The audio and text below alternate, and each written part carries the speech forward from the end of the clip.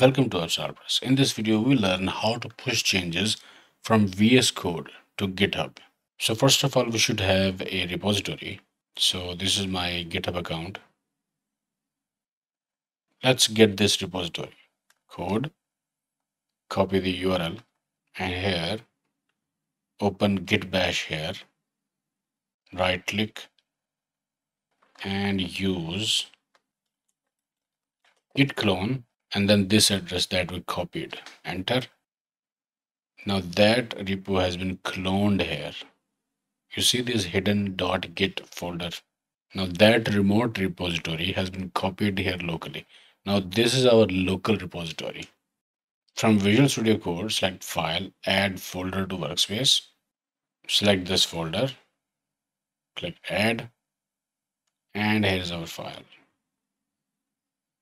So here we want to change the README file. Let's open README.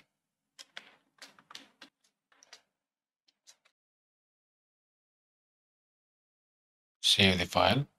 Now as I saved this file, here something happened. Now it is showing M letter, and if I hover over it, it is showing that this file has been modified. Also here see the message update, initial commit update and update. So to push changes from here, click this branch icon and it shows this. This file has been changed. Type commit message, changed readme file.